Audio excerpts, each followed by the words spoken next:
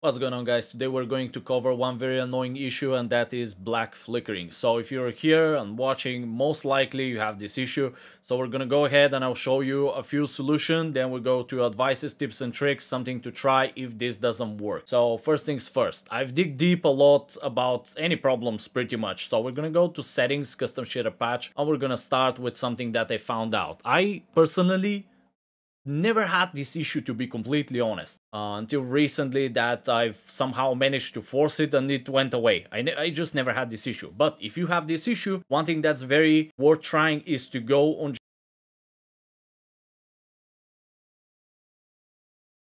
general patch settings and remove use newer DDS loader. If you read what it's saying, it says might not work with some textures.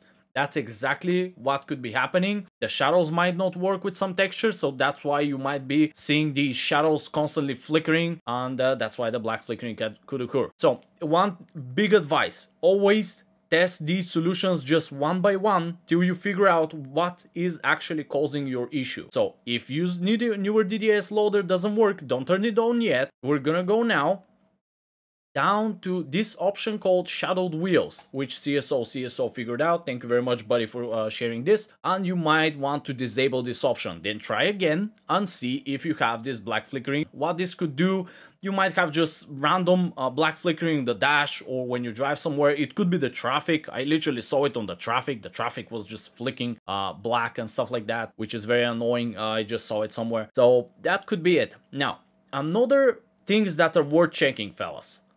It's always checking your SOL and pure. If they're right, if you installed it by drag and drop, they could be faulty. So uninstalling SOL pure and even CSP and reinstalling them clean and manually might actually solve the problem for you and help you out. So feel free to check my 100% Ray Fix guide. I show everything how to reinstall from scratch. Basically a clean uninstall and then clean manual install, and that way you will know when you install them manually you're bulletproof in terms of problems. Another thing that is worth checking before we go into some other advices is to go and check if your PP filter is faulty, or maybe some of the settings and something like that. But usually just check the PP filter. If you use reshade, check the reshade. If you turn off reshade, if that's still happening, change the PP filter, see if that's making any changes or if that's gonna fix it. So it's all about just, fellas, fixing things, and troubleshooting is just trial and error and figuring stuff out. Another, fellas, possible solution is that you have not updated your drivers, which is very important. So when you go to GeForce Experience, you go to drivers. If you're using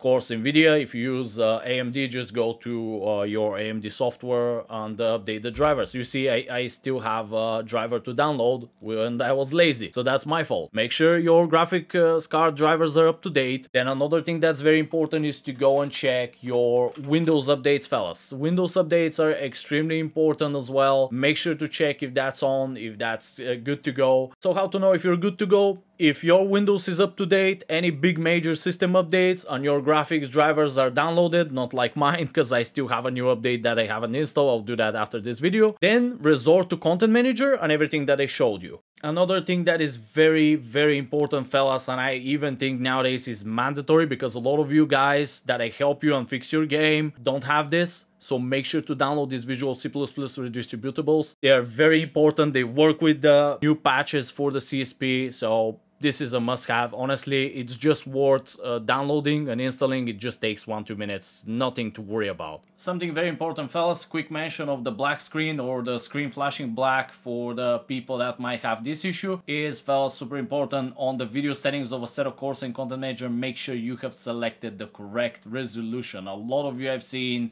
you had literally custom, and here is like 0. And you haven't even selected the correct monitor. Some even of you use like Oculus Rift, which can cause you issues to not even join the server. So please, fellas, I mean, at least make sure your video settings are correct before you even go into the game, right? You can try full screen, or you can just select your monitor and you should be good to go. One more thing that also can cause this are some applications that you've installed.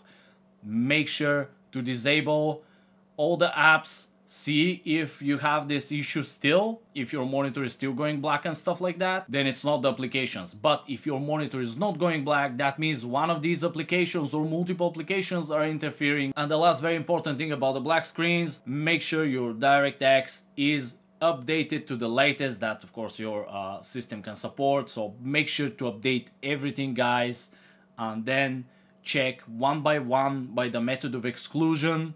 Remove one application, remove one option, and test this way. So that's everything for today, fellas. It's just about staying up to date with any possible Windows updates, graphic drivers, whatever, and then making sure everything in terms of mods in Assetto Corsa is installed properly and correctly. For now, please like and subscribe, it really helps me out. Leave your comments down below, really appreciate the feedback. What do you think of the videos and so on? We're very close to covering the entire Assetto Corsa in terms of problems, fellas, and very soon we'll be just driving, and of course I'll be jumping into Drift Guide. I want to thank my supporters a lot. Thank you very much, fellas, for supporting me, boosting the Discord server, the YouTube members, the patrons. Thank you very much, guys. For now, fellas, wish you all the best, and we'll see you in the next video.